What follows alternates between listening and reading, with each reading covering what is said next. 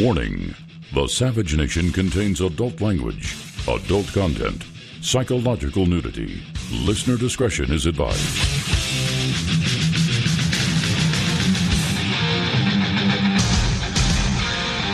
And now, America's most exciting radio talk show, The Savage Nation, home of borders, language, culture.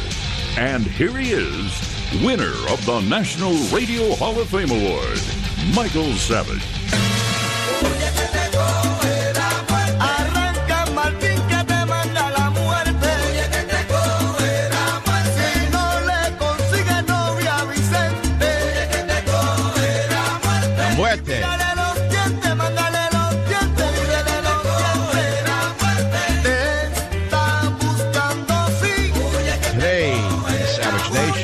Talking about El Muerte de Nueva York.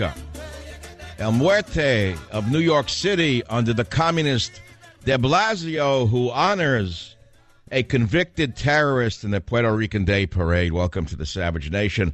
And I'm going to ask you a question. It's a question that affects the nation. It's very simple. Should Puerto Rico become a state? I'm very clear on it. Well, let me answer it to you this way, since many of you are brain dead, or as brain dead as Mayor de Blasio. You want to give Puerto Rico 2 senators? Do you think that they will be far left, center, or far right? Do you want to give Puerto Rico 7 Congress people? You think they're going to be leftists and push the leftist, socialist, Islamist agenda? Or do you think they're going to push the American agenda? And while we're talking about Puerto Rico, what a beautiful place it is. What a great place it is, where a third of the population of Puerto Rico gets food stamps. 1/3 of the population, that was in 2012. God knows what it is today. 1/3 of the population is on food stamps, probably much higher after 8 years of Obama. Food stamps to Puerto Rico. Now, the employment rate in Puerto Rico is very interesting. And what is the unemployment rate in Puerto Rico? The U.S. Congress gave Puerto Rico a short-term Medicaid payment of $300 million this year. That's a short-term payment. Puerto Rico has $70 billion in debt, a 45% poverty rate, unemployment rate twice that of the United States. Who would want to give Puerto Rico statehood other than Charles Schumer? Now, let's go back to the Puerto Rican Day Parade, which occurred over the weekend. How the victims of this terrorist, Oscar whatever his name is, Oscar Lopez Rivera, who served 36 years in prison for being the mastermind of bombings and terrorist events. And who do you think commuted his sentence? Barry the Snake Obama. Barry the Snake Obama commuted Lopez Rivera's sentence in January of this year. He was the leader of the FALN. What is the FALN? Consider them the PLO of Puerto Rico. That's who they are. The group's deadliest attack was in 1975 at the Francis Tavern in New York City, which killed 4 people, including Frank Connor, who was only 33 years of age at the time. I saw his son Joe Connor on Fox News about how outraged he is that de Blasio and the communists in the Puerto Rican community would march this character at the front of their parade. Joe Connor said Oscar Lopez wanted to enslave the Puerto Rican people into another Cuba. Now, of course, there was good news to this Puerto Rican Day Parade, which is that half of its corporate sponsors dropped out as a result of this terrorist being put into the parade on the float. Governor Andrew Cuomo stepped out at the last minute. The NYPD Police Commissioner James O'Neill boycotted the parade. Hispanic police groups dropped out. And yet, the parade organizers stood by glorifying this terrorist. This National Freedom Hero Award, by the way, was never given to anybody in this parade. Did you hear what I just said? They made up a new award for this terrorist that Obama commuted the sentence of. Now, how deceitful was Obama? Just for a moment, I have to go off script of my own script for a moment. Obama makes believe he was a man of the people, a man of the terrorist, a man of the downtrodden. Obama just got a $70 million advance for a book, him and his wife, 2 books. $70 million. He just spent holidays on private islands in the Caribbean. Everywhere you could name it, millionaires and billionaires are his best friends. When are you stupid people going to wake up to the fact that these liberal demagogues are not your friends, they are your puppet masters? So I'm asking you a simple question. Do you want or do you think Puerto Rico should be given citizenship? I'm very clear on it. You will have to be a lunatic to make Puerto Rico a state, not a citizenship, and that's, statehood. You want to give everyone in Puerto Rico citizenship? What do we gain from it? It's a basket case. It is a basket case of a population. What would we gain by it? We'd gain 7 congressmen who would be far left. We gain 2 senators who would make Chuck Schumer look like a conservative Republican. That's question number 1 in the Savage Nation. Number 2, McCain. Do you think McCain should be removed from the Senate because of his clear and present senility? The man is crazy. Anti-Trump Senator John McCain, he's supposedly a Republican, according to the article I'm reading on Breitbart, and I'm pretty sure it's correct because it was also reported in other papers, he told a left-wing newspaper that McCain now believes American leadership was better under Obama than under Trump. Now, this man is either senile or Benedict Arnold, one or the other, but I think he should be removed. I guess you can't remove a Benedict Arnold. Now, what about Nancy Pelosi? Should Nancy Pelosi be removed for senility? I'm going to play a soundbite for you to show you how sick our Congress has become when you've got a Nancy Pelosi who confuses President Trump with President Bush and continues on her script as though nothing happened. And I'm asking you again, should Pelosi be removed? And I don't know if the 25th Amendment applies to her, but it could apply to her and McCain. A lot of the left-wingers are now bandying about, remove Trump under the 25th Amendment. They're all repeating the same. They're reading the same mimeograph sheet put out by the Democrat Party. Well, I would apply this to Nancy Pelosi and John McCain. Should Pelosi be removed according to the fact that she's mentally deranged? Listen to her confusing again Trump with Bush in clip 1. New Yorkers have said to me, those who've had business dealings with him, he operates this way. First, he tries to charm you. President Bush tries to charm you. If that doesn't work, he tries to bully you. If that doesn't work, so the reporter says Trump, and she doesn't miss a beat. Keep going. Keep going. I don't know what. So, charm, bully, abandon, sue. I guess that's her MO over in San Francisco. That's how she got where she is and stays where she is. Charm, bully, abandon, and sue. Very clever, Nancy. But when you confuse President Trump with President Bush, not for the first time, people are asking, is it time for you to hang up your shingle and go home and practice your meatballs or your lasagna or whatever it is you might do? Global warming. Maybe write essays on global warming for 6th graders in San Francisco. Now, I'm asking again, statehood for Puerto Rico, yes or no? Getting a lot of callers on it. Let's play a little more El Gran Combo, one of my favorite groups from when I was very into this music. By the way, don't think this is bashing Puerto Rican people. It's bashing the idiocy of making Puerto Rico a state. Love the music, great energy. Play it louder. El Muerte. El Muerte. America is like El Muerte. Morto. Morto. America's El Morto. The living dead. The night of the living dead. You got to hear this music in person to understand how great it is. And it helps if you're stoned a little bit, too. And you're 17 and stupid. All right, you get the point. Okay, here's what else I'm going to do today, if that's not enough for you. It's Monday. I'm trying to wake you up. It's like the night of the living dead out there. Should Puerto Rico become a state, pro and con?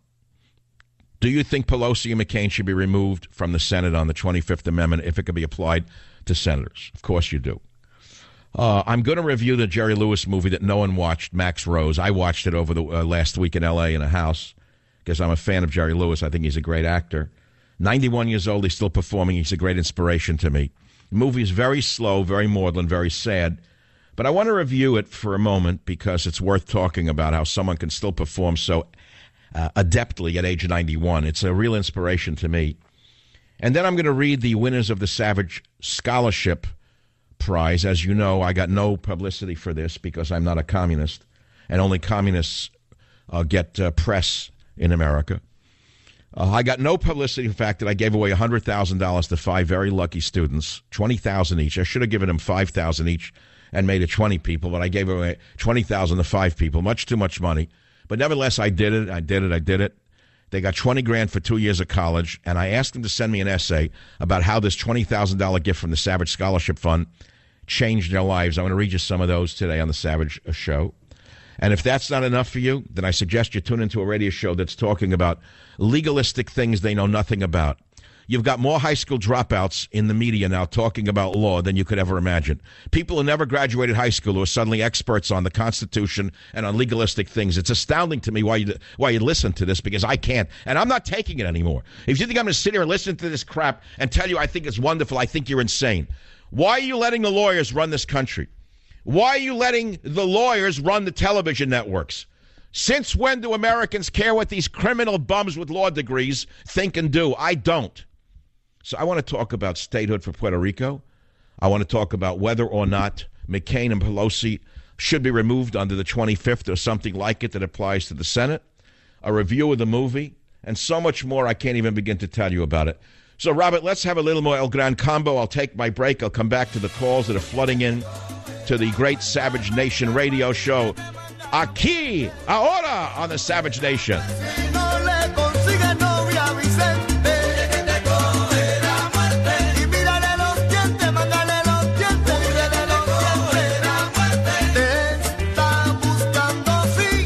Join the Savage Nation. Call now, 855-400-SAVAGE, 855-400-7282. Savage. The Savage Nation is sponsored by Swiss America, the only company I trust with my financial future. Call 800-289-2646 or SwissAmerica.com.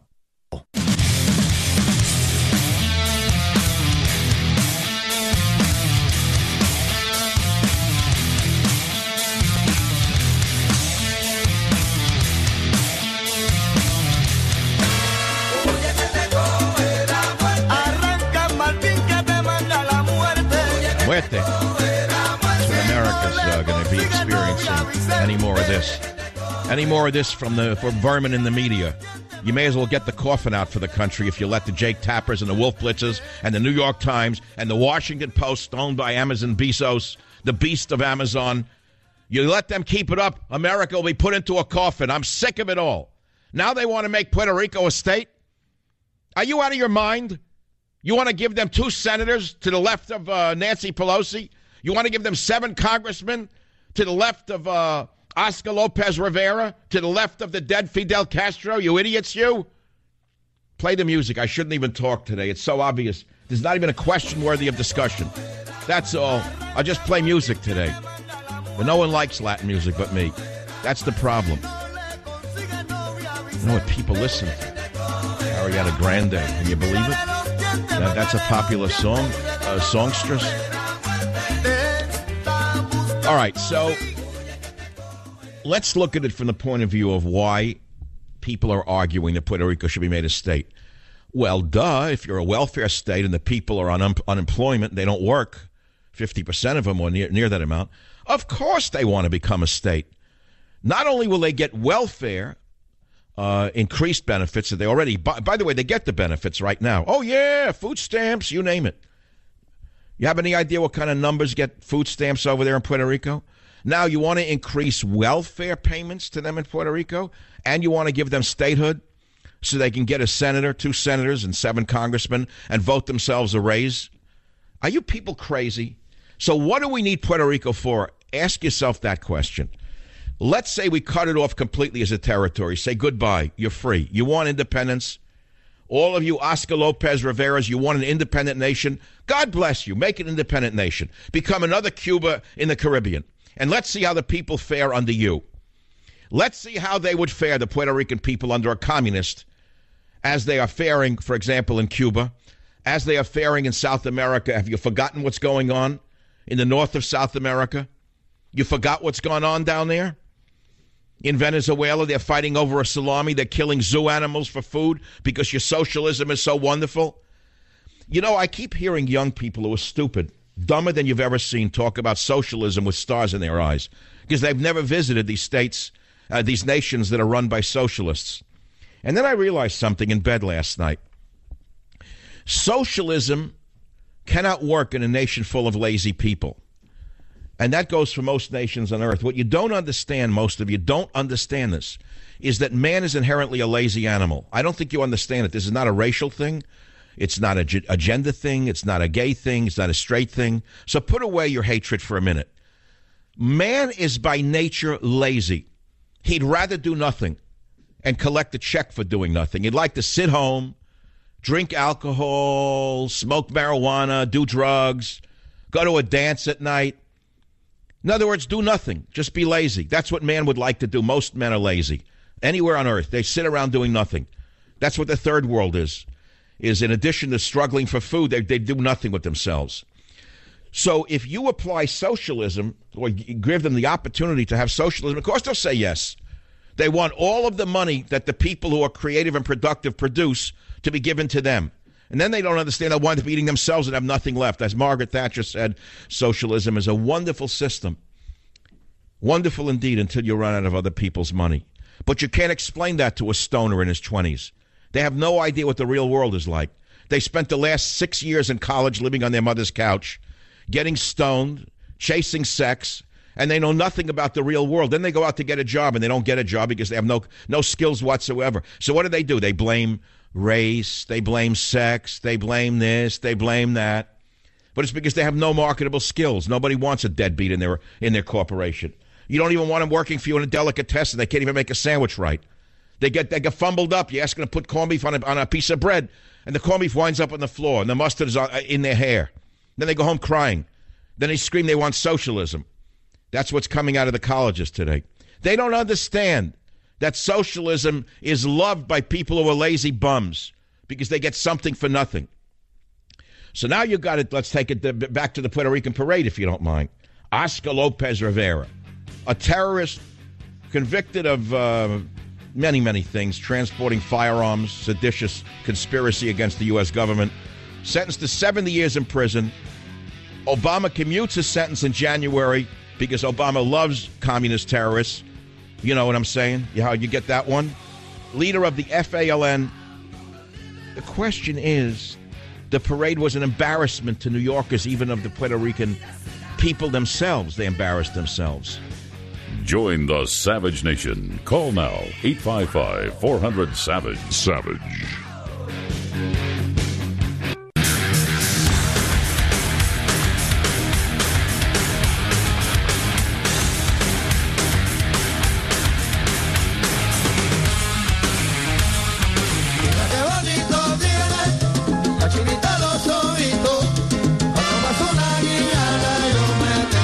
Hi, gringos. How are you today? So, yeah, it's Puerto Rican music. I happen to like it. I mean, I like El Gran Combo. I don't particularly care for that song. It's hard to find anyone else I like other than Tito Rodriguez and such. And we'll play them later on. But the real issue is the politics of what's going on out here. When they take a terrorist whose sentence was computed by the questionable president, Barack Obama, and they put him in the head of a parade by giving him a phony award for the Puerto Rican parade that was never given to anybody. And half of its corporate sponsors drop out. Governor Cuomo drops out. NYPD drops out. FDNY drops out. And then the parade organizers take this terrorist and put him on a hero float. It's unbelievable that the city of New York has fallen into the hands of left-wing fanatics under Mayo de Blasio. When you actually analyze what would happen if the left wing took over New York City, you would have not only terrorism and mayhem, you'd have starvation. New York City would become like Caracas, Venezuela, where people are fighting over a zoo animal. They have to kill zoo animals to eat down there because of socialism. But that doesn't stop Mayor de Blasio from espousing his communism. It doesn't stop stupid people from saying Puerto Rico should be a state without adding up the cost and what it would do to the country here, this country. New York City was just shocked yesterday that they honored a convicted terrorist. And so this is a story, and it's not for the 3 hours. It's for another little segment of the show. I want to take some calls on it. WSBA, Danny, you say statehood would be a good thing for who? For Puerto Rico, for Puerto Ricans to be a state. Okay, and what does America gain from Puerto Rico as a state? Okay, Puerto Ricans have been fighting in the wars of the United States. Wait, no, excuse me. What would America gain if Puerto Rico become a state? Let's put aside your love for the Puerto Rican people. I appreciate that. What would America gain making Puerto Rico a state? Well, with all due respect, I'm born and raised in New York City, the Bronx, and what the United States, what we would gain is face, because the United States cannot go around the world spending billions of dollars promoting democracy when they have a territory, which over here we call a colony, which is basically the same thing. No, I understand all the sentiments on this. I think Puerto Rico should be given independence and let the terrorists take it over. Is that something you think is a good thing? Do you think Puerto Rico would do better if it was a free nation under its own, as the terrorist who was honored in the parade wanted? He wanted freedom and independence for the island of Puerto Rico or the islands of Puerto Rico. Tell me if that would be a good thing for the Puerto Rican people. No, because in Puerto Rico, less than 3% of Puerto Ricans want independence. Well, of course they don't want independence. Would you want independence if your gravy train was cut off? Well, how would the Puerto Rican people in Puerto Rico support themselves if the United States cut them off and said you're free to become an independent nation, and then they made the president the guy in the parade, Oscar whatever?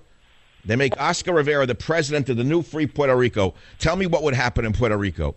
The first thing they would probably do is grab him by his belt and kick him in the butt and get him out of here, because 99% of Puerto Ricans are totally against this character, especially what he did in that parade. So why is it that Mayor de Blasio and the other communists on the city council put this man in the parade and made him a hero? What do you think that was about? What message was de Blasio sending to New Yorkers and the world? Well, de Blasio is a leftist.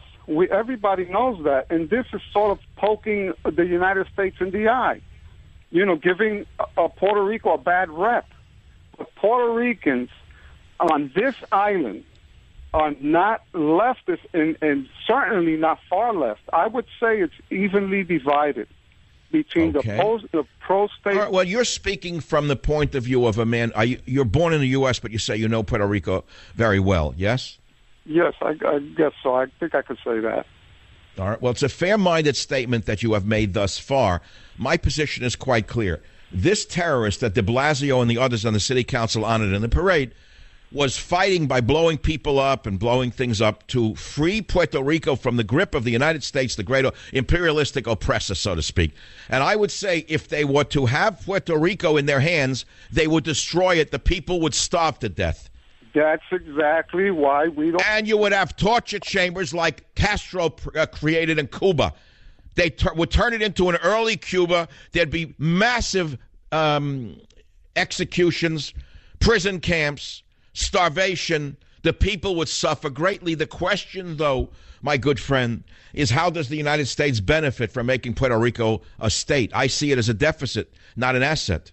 I see, no doubt, Puerto Rico would be the greater benefactor of this. But I go back to what I stated before, Dr. Savage. The United States goes around the world speaking about the democracy and fairness, and they have 3.5 million people living in a colony, which don't have two senators, which you mentioned before, and they don't have any representation. It's so totally... But they're doing pretty good without representation. They get a lot of food stamps. They get a lot of welfare. They don't need representation. They have the Democrat Party. What more do they need? But that's the point I'm trying to make, Dr. Savage. Well, what do they need representation for? Can they do even better under a representative? How much more money can they take from the taxpayer? Look, here's the problem, Danny. Your sentiments are intellectually appealing and correct, but the realities of it, who is going to pay for this? That's the problem, Danny. Certain things sound like they should be done or are good. They sound good on paper, but someone has to pay the tab, and that's the taxpayer again. So I disagree with you, Danny, but you're a super respectful, very intelligent caller, And I certainly love having a discussion with people who disagree with me, who have the civility and intelligence that Danny on WSBA just had. So I'm going to send you a special gift, and it's not a hair implant or a toupee. Danny, I'll send you a copy of Teddy and Me. I'll tell you what, I'll throw in Trump's War as well. I'm going to give you 2 books for the price of 1, 0. I think we should move on. I know this is a great time. I knew it. I have this 6th sense in radio of what the rest. Look, it's a topic that's so important to us because the New York City landscape is not unto itself. This is an international story. How they would march a known terrorist in a parade. What if the Italian-American Day parade was held and they put the late mafia don John Gotti on a float? Would most Italians march down the street with them? Or I'm going to say something controversial now. I got to be a little careful. Let's see, what other ethnicities have parades? The Irish, the St. Paddy's Day parade. What if at the height of the IRA bombings, the Irish Day parade, the St. Paddy's Day parade, took the leader of Sinn Féin, if I pronounced it correctly, and I hope I did, and put him in the top of the parade. Now, there are arguments to be made that they are freedom fighters in Ireland, by the way. If you were to ask me which side I'm on, I think the British are a horrible people for what they did to Ireland, personally. And I personally think Ireland should be an independent nation, but no one's asking my opinion. I'm only a talk show host. But you take a convicted FALN leader like Oscar Lopez Rivera, who was 35 years behind bars for his ties to the group. He's commuted by the terrorist president himself, the last terrorist president we had, who disguised himself as a man of the people, then cashes in a $70 million book advance. He gets, $400,000 a speech, hangs out at Necker Island with the richest people on earth, flies on private jets, and you people buy the crap that he's a man of the people. What are you on, Crackalandia? You come from Crackalandia? I don't know what country you people live in. You have such distorted views of right and wrong and who's on your side. I don't understand how poor people can become stupid. Not all poor people are stupid, by the way. I came from poor people who were very smart. They didn't have opportunity, and they never got lucky in this country. Doesn't mean they were stupid. Let me tell you that right now. The point is that you don't have to go to college to be intelligent. And I've seen real intelligence amongst uneducated people. Just listen to talk radio all day long. You can see that anywhere you turn. You got high school dropouts who are posing as experts on everything in the world. And that's unto itself shows you how smart they are. It's astounding what they can get away with. But having said that, look at what people would vote for in this country if they're given an opportunity. Okay, so I think we've covered the world music thing here. I'm going to take a few more callers on this. Let's get some callers out of New York City now. Bobby on WABC Line 4, you are in favor of statehood for Puerto Rico. Why? Dr. Savage, I respect you greatly, but you're wrong on this one. I'm in favor for statehood for one reason. I come from a military family of individuals with medals of honor who have not only suffered in war, have died in war, right? So what would the United States gain? It would not only gain a strong people that's worthy enough to be in the front lines of war, we can finally vote for a president. That's the first thing. The second thing is the contributions to the cultural society that we give. All right, you can just look at the #1 song in the world right now, Despacito. The whole world is listening to it. So the United States would gain tremendously. Not only warriors. I get all of the. Listen, no one has to tell me about the machismo and pride of the Puerto Rican male. I happen to know that the #1 ethnic group who have received medals of honor happen to be Hispanic in origin. You know that, correct? I do know that, Dr. Sapp. Not all from Puerto Rico, but certainly some from Puerto Rico. But Hispanic people are phenomenal warriors. Everybody knows that. When I'm talking about... I appreciate that, Bobby, but my question is a little different, which is how do we pay for this? You know what? That's a great question. That's the $1 million question that nobody can answer, right? All right. Well, so that's why I brought it up. See, anyone could say Oscar Lopez Rivera shouldn't have been honored in a parade. That's easy. That's baby talk. We all know that. But the next question is about statehood for Puerto Rico because that's what he was fighting for. He was not fighting for statehood. He and his terrorist friends were fighting for independence. They wanted their own nation. They wanted to become another communist outpost in the Caribbean. They wanted to become another Cuba. You know that, correct? But let me just mention quickly, Dr. Savage, on Oscar Lopez and the left wings in New York. All the people that are against them, when you point fingers, there's always 3 fingers pointing against you. You know what? The NYPD and all these other elected officials, They're involved up to their necks in corruption. They're the last people that should be pointing in fingers. Just take a look at all the investigations going on in New York City. Well, now you're smearing the police department with a broad brush with nothing specific. I don't know what that has to do with Puerto Rican statehood. The question is, the NYPD dropped out of the parade. You don't think they should have marched in it, do you? I guess he hung up. I guess you're only allowed 3 minutes in the prison. I don't know what it is today. I thought it was 2 minutes in the past. You drop the dime in the machine there, and you get a couple of calls. All right. You know, there's a related topic I want to talk about. I don't know much about it, but I want to talk about it because it's a cultural phenomenon that I was not aware of until last Thursday. And I pride myself on seeing trends and whatnot. I was watching a movie on narco-terrorism coming out of Mexico in Spanish. Now, it's subtitled. I'm not that good in Spanish. I studied it for 7 años. It doesn't mean I'm fluent. It's a tough language for anybody. You know, linguistics are hard. You laugh at people who don't speak English well, but try speaking their language for 2 minutes. My father taught me that. Almost slapped me in the face once. I was in his market in New York, in Ludlow Street. You know, at the time it was a poor neighborhood. God knows what the property's worth today. So I stood there, and a guy comes in, and he speaks in broken English, but he was, kind of literate. So when he left, I was a kid. I said, hey, look, he doesn't speak English, does he? Pretty good, Dad. He looks at me, he says, he speaks English better than you speak his language, doesn't he? That shut me up pretty quickly. The point I'm making is, if you look at cultures and you see the trends of these cultures, certain things can be learned in advance. It's like investing in real estate before it becomes big. There was a time in the 50s that nobody wanted to live in the Hamptons. What was it? Sleepy fishing villages. Then the artists from New York ran out there. Kanayman Rothko and the others, I guess. And they started painting in these little converted shacks. They bought a couple of acres. Well, do I have to tell you what the land is worth today? But artists always lead the trend of where people go, whether it's in a city, they move into crappy neighborhoods, slums, and they gentrify them, and then suddenly the prices go through the roof.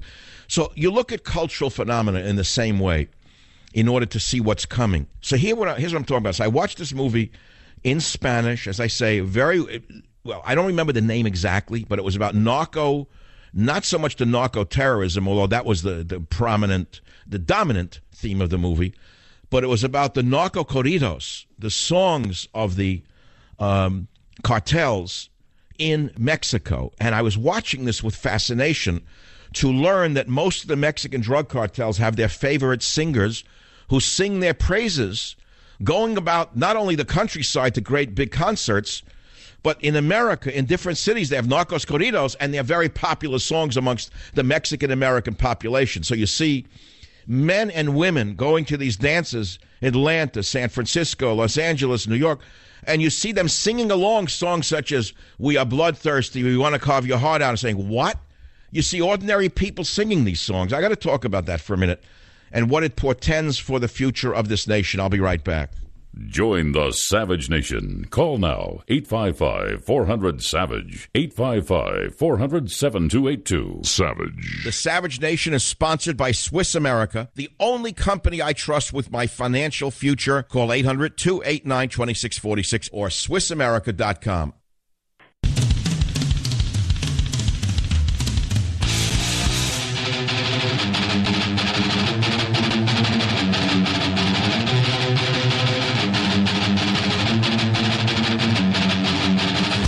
Weeks back, I read a comparison of Russian crimes along with the Democrats who were involved with them. This piece was written by Liz Wheeler, host of the show Tipping Point on One America News Network. When my staff gave me the piece, I did not have the name of the person who wrote it, but it is no surprise that it was written by Liz Wheeler, whose show is fantastic. I'm planning to have Liz on the Savage Nation in the near future. When we have a firm date and time, I will announce it on the air. No había acabado de hablar cuando llegaron 3 carros y 4 motos. So the question for this first hour sort of has been one thing, which is should Puerto Rico become a state based upon what went on in the parade? And I thought it was a very good conversation. Maybe we'll carry a little bit over the next hour. But, not directly related in any way is this movie I saw, a documentary on the devastation in Mexico from the narco-terrorists. And it shows you see El Paso on one side of the border, where the murder rate was 5 murders the whole year. And on the other side, there's a Mexican city that was once very prosperous. It is now a ghost town. People stay in their houses because all the businesses closed up because of extortion and murder. The kids are afraid to go out in the street. The devastation that's being wrought in Mexico is, of course, driving a lot of the illegal immigration into America, if you want to see the whole big picture. But concomitant with that was the glorification of the narco-terrorists with a subgenre of music called the narco corrido. And I want to talk about how they go back as far as the Mexican Revolution of 1910. Join the Savage Nation. Call now, 855-400-SAVAGE.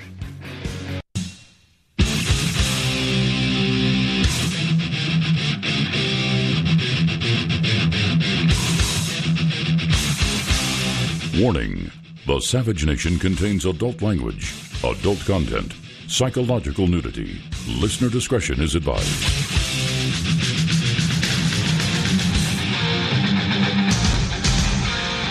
And now, America's most exciting radio talk show, The Savage Nation, home of borders, language, culture.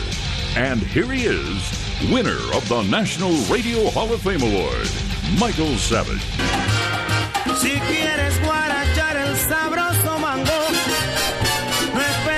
We are listening to the Ballads of Puerto Rico. I know many of you don't like Latin music. I happen to enjoy it. And it's not about the music so much today. It's about statehood for Puerto Rico because of the parade they had in New York putting a terrorist on the float there. It's a very controversial subject. I think we've covered it to a great extent in the first hour. But I'll take a few more calls on, do you think Puerto Rico should become a state? I am totally opposed to it because of one reason, and that reason is money. We are a bankrupt nation. We are broke. And you can blame anybody you want, but we don't need any more welfare recipients. It's that simple. It may sound crude, but who is going to pay for this new state of Puerto Rico? We don't need 2 new left-wing senators, which they would get, and 7 new Congress people, which will all be to the left, I can guarantee you. So I don't understand why you'd even talk about it.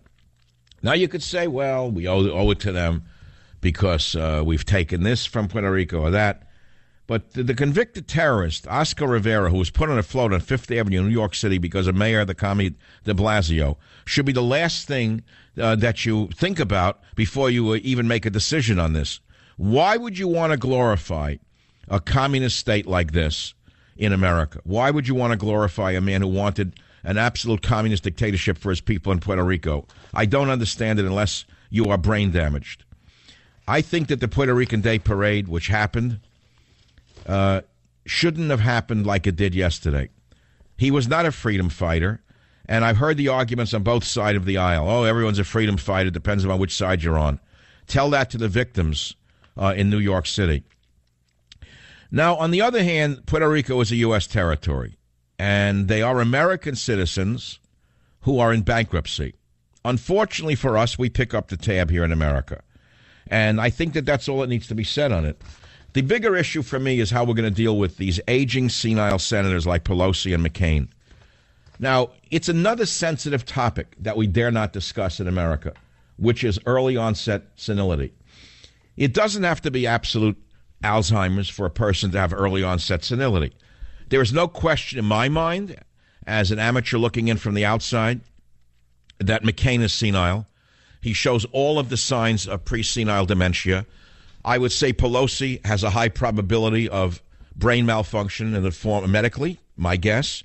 And the reason I'm bringing this up is because they're attacking Trump, saying he's unfit to be president, remove him under the 25th Amendment, which is totally ludicrous. That's something only the midget at Berkeley could come up with, this guy, this out-of-work labor secretary, Robert Reich. If you actually looked into Robert Reich's background over at Berkeley, a man who does nothing but collect a fat check for teaching children the wonders of socialism, look into the background of Robert Reich and his lovely wife and see if they've ever sued to gain tenure anywhere in their long history in academia.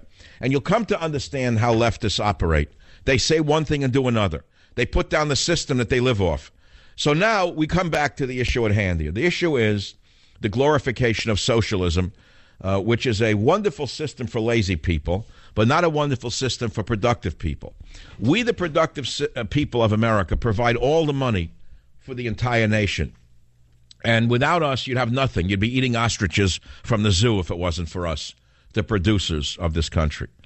But again, going back to Pelosi, she mixed up Trump with Bush, and this is not the first time.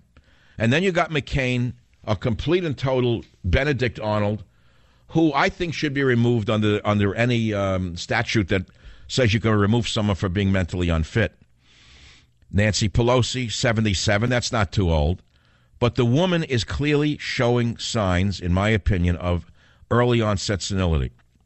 She was arguing that Trump was losing his mind, and she said that he was Bush. That's after saying he was losing his mind. That's the latest argument coming out of the left-wing establishment. From the top to the bottom, they all read the same mimeograph sheet. Oh, remove him under the 25th, blah, blah, blah, blah, blah. Okay, so we know what that's about. Let's see what else is in the news. George Soros has a son. His son is Alex Soros. In my opinion, if Alex did not have a father like George, Alex would be serving coffee in a coffee house in the East Village if he could hold on to that job. But that did not stop Chuck Schumer, Bigfoot Schumer, from having drinks with George Soros' son. Now, why is that? Money. Just follow the money. According to finance records, campaign finance records, Alex Soros, the son of Frankenstein Soros, gave more than $4.5 million to Democratic campaign committees and PACs in 2016, of which the Senate Majority PAC of Senator Harry Reid was the largest benefactor, with checks totaling $3.5 million. Of the $4.5 million, $127,000 went to the Democratic Senatorial Campaign Committee. Well, I don't have to read you all the numbers.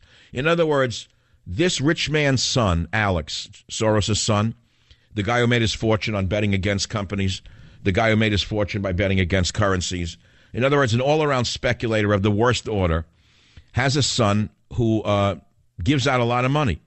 And he gives money to people like who? Hillary Clinton, Keith Ellison, and, of course, Chuck Schumer, who we had a drink with. Nothing wrong with it. It's not illegal, but gives you an example of another phony out there who says, oh, yeah, you save it for the poor.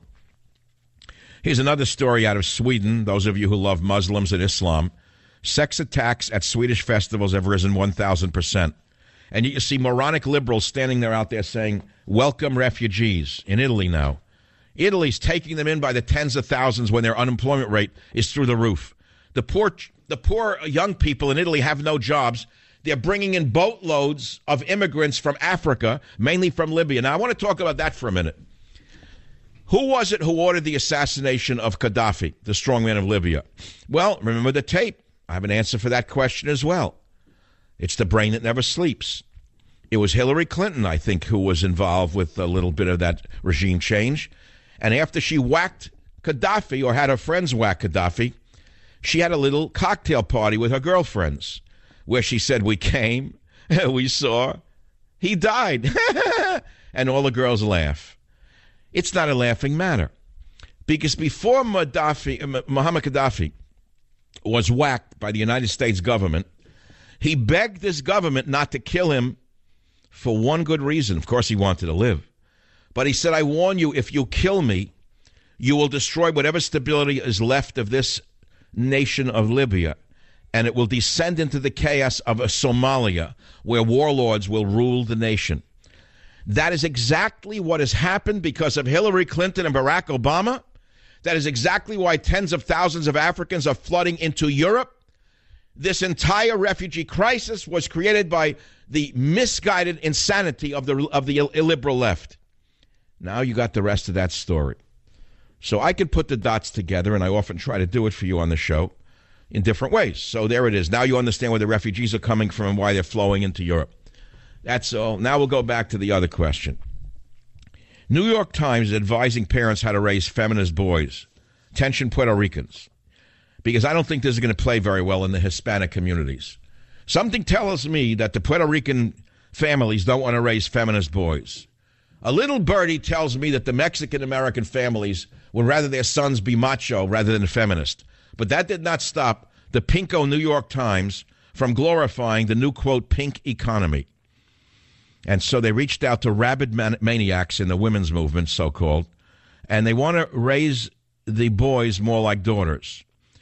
And here is rabid feminist Gloria Steinem was quoted as saying, I'm glad we've begun to raise our daughters more like our sons, But it will never work until we raise our sons more like our daughters.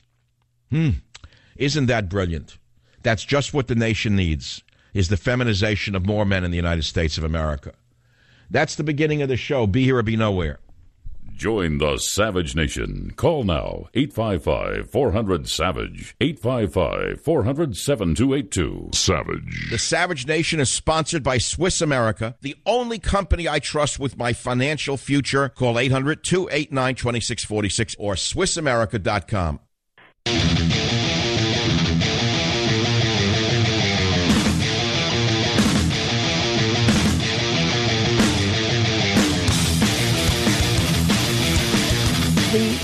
The president's fitness for office is something that is being called into question. It takes a certain curiosity to learn the facts, to base your comments on evidence and data and truth. It takes a certain discipline to be able to prioritize what is important as we try to bring the country together.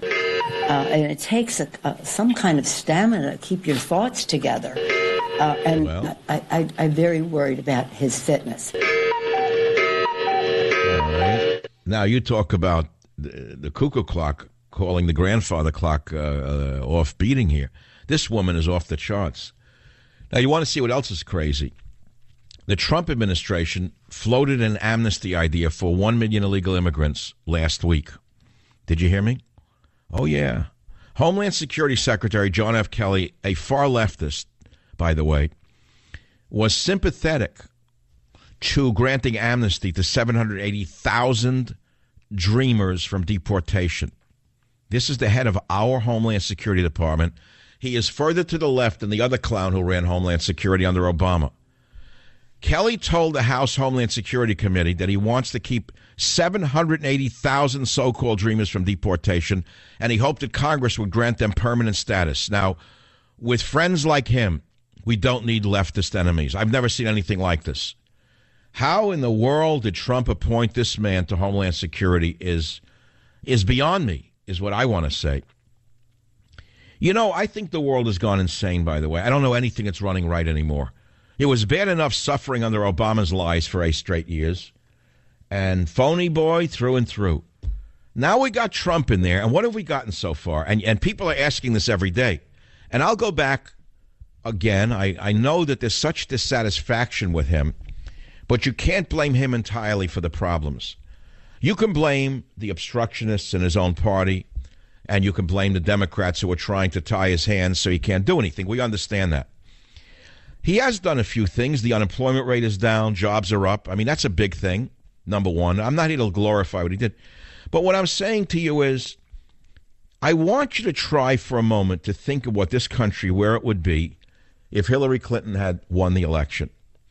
3 months or 4 months into this administration of Hillary Clinton, I'll tell you right now, things would not be as good as they are now in a few areas. I'll give you 1-2 examples. The First Amendment was clearly in her targets. She wanted the First Amendment controlled by the government. She wanted talk radio gone. She said so. Now, maybe you don't like what I happen to say, but I'm an American citizen born here, and I have a right of free speech. I do not want my free speech impinged. If you do, you're a fascist and a Nazi. You're my enemy. Let me tell you that right now. I don't care what you put on your body. I don't care what signs you wear on your bumper stickers. You're a Nazi and you don't belong in my country, and I'll fight you to the end for that one. I will fight with everything I have for my First Amendment. She would have curtailed that not only in talk radio, she would have curtailed that in the internet, on the internet as well. She had the conservative sites on her hit list. So free speech would have been controlled. Now, what about your sacred guns? Second Amendment, all of you confused people out there. Hillary is a gun grabber. Hillary wants us disarmed.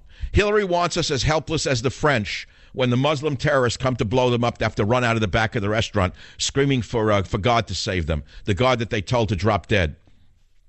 God is silent because you drove him away. God is not going to save Europe because Europe drove God out of the churches. And the fact of the matter is, the Second Amendment is solid and safe under President Trump, and it would not have been had Hillary Clinton won the presidency. So I'm going to start with 1 and 2. Those are Amendments 1, Amendments 2. You have them. You're going to have them for the 4 to 8 years that Trump is president. That's number one.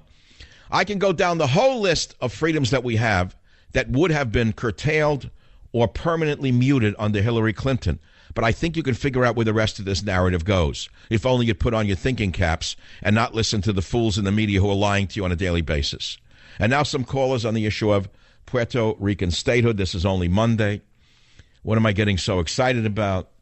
I'm getting so excited because the news and the thoughts about the news are all so powerful. I mean, what we're living through is phenomenal when you think about it. I asked whether you think Puerto Rico should be granted statehood. And we're going to take a caller now out of New York City. Jose on line one. Go ahead. What's your opinion, Jose? Good afternoon, Michael. Okay, I will not totally satisfied they let Puerto Rico into into our United Puerto Rico. I am Puerto Rican, rather. And I could tell you history, starting with the first governor that was elected by the people. Another communist like the guy that they just let go out of jail. No different whatsoever. And do you want... I want to ask you something. You're from Puerto Rico. Are you for or against statehood? I am against it totally. That will be the disaster into this country. You're going to let a country that's into bankruptcy to come to depend more because it's not the... That's what I said that from the beginning. They're already bankrupt, so how could we afford this? No, it's not impossible. I mean, Puerto Rico, they don't deserve. They have to earn the statehood. Puerto Ricans haven't earned the statehood yet. All right, you make your point very clear. I'm sending you a beautiful gift, the new fresh hardcover copy, not used, of Trump's War. I don't have any used ones yet. I get used ones. I'm not sending them to you on the Savage Nation. What else did I want to tell you about? In the middle of all of this, sometimes I take a break and go into some personal issues. I haven't done this one yet. How about flying on Southwest from Los Angeles to San Francisco? Would you like to hear those stories? My God. It exhausted me. That 1 hour flight took more out of me, that 1 hour on Southwest Airlines. Let me just break it down for you with one little tale. I get on the plane, flying, all one price.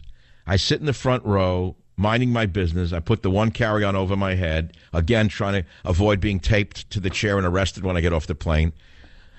So before the plane takes off, I take my shoes off. They're the type without laces. They slide off and on. I hate socks. I never wear them. I slide the shoes off to relax my feet. I'm not the type that puts the foot up on the bulkhead. I take the shoes off, no big display, and put my feet on top of the shoe so I'm a little more relaxed. So she says to me, when you hear the bing go off and they're about to, okay, sir, could you please put your shoes on? I said, excuse me, what? She says, put your shoes on. I said, why? She said, it's a federal law. I said, why? It makes no sense to me. I saw the lights go off in her eye. She had a live one already. She was ready to bring out the CO2 fire extinguisher and the tape. So I put the shoes on. The next thing, she's mumbling to her cohort, the other beautiful stewardess, that regaled us with one of her stupid, idiotic songs when the plane landed. I almost vomited from it. What do they all think? They're stars on this airline? And she starts mumbling to her about the two, quote, bozos on the plane the day before. You talk about hatred for passengers? Try Southwest, the friendly skies of Southwest. Join the Savage Nation. Call now, 855-400-SAVAGE, 855-400-7282. Savage.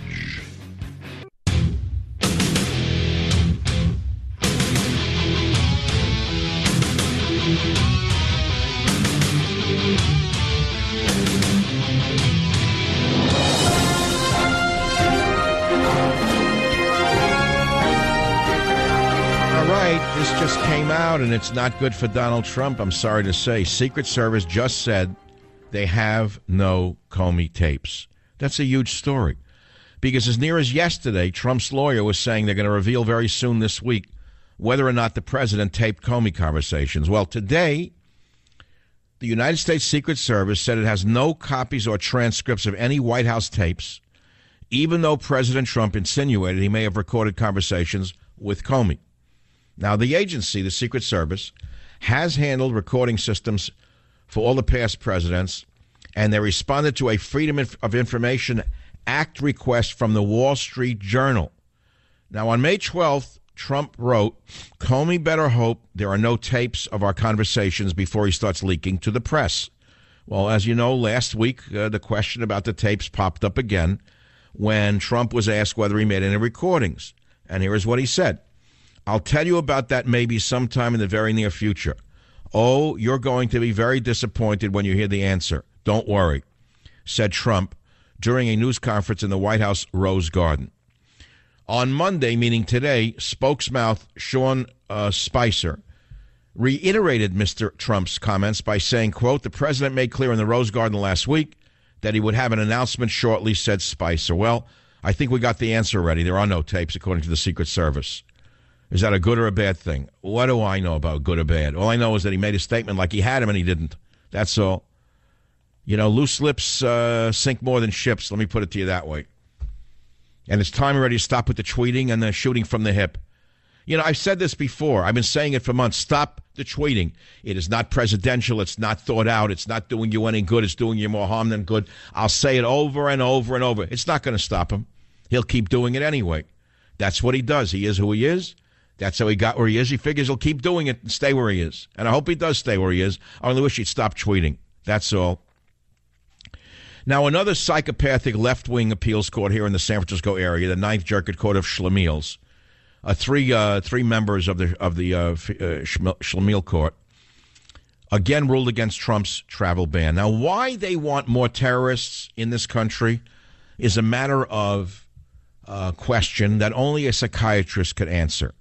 Why would these three dunces on the Ninth Circuit Court of Schlemiel attack Trump again just to spite him and say, no, we're keeping no travel ban. We like more illegal aliens from Syria. We want more illegal aliens from Libya. We want more illegal aliens from Somalia. We need more of them. Why do these Schlemiels want more of them? The answer is they don't even care. All they care about is they've got federal protection. They live in a bubble.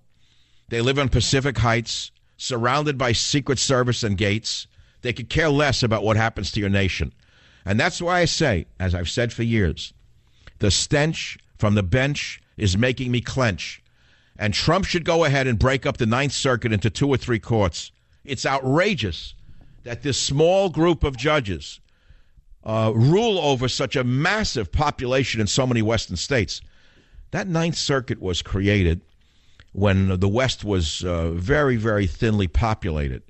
And so it was for convenience that so much power was handed to a few of these lawyers in black robes. It's long overdue that circuit be broken up into 2 or 3 other courts. That's a topic that I don't think you're ready to discuss, but I just brought it up because I could. Now it's time for a little fun on the program. I think this is the nice part. About 2 years ago, I gave out $100,000 from the Savage Scholarship Fund with no reportage in any of the media to 5 lucky college students. They got $20,000 each. And I have the essays from them, the new ones, where I asked them to tell me how the scholarship affected their lives. I can't read all of them, and I don't think I'm going to.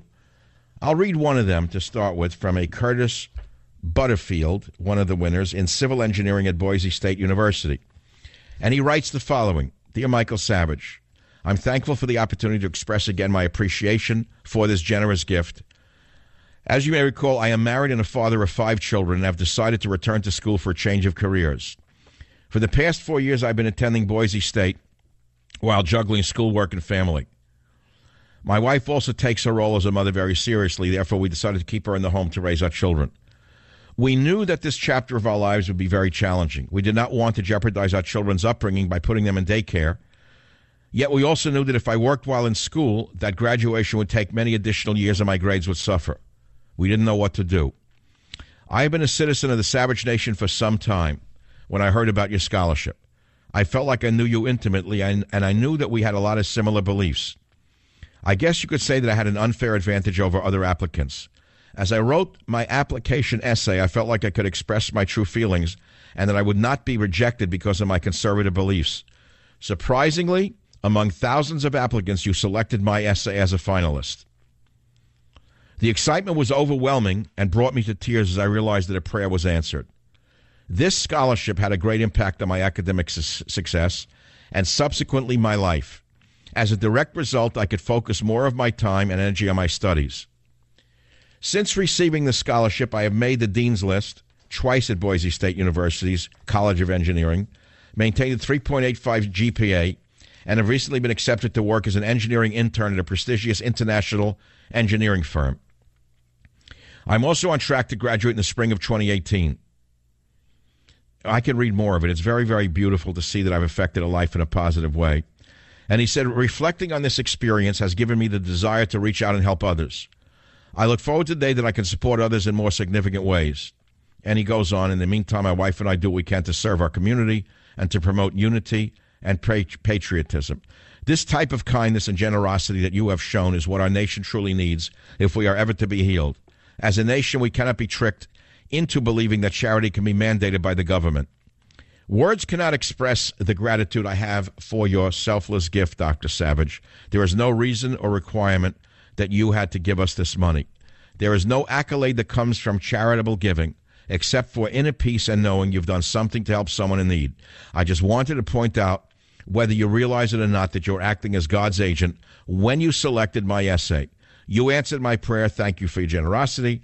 I wish you the best, and may God continue to bless you, Dr. Savage. Warmest regards, Curtis Butterfield, Civil Engineering, Boise State University.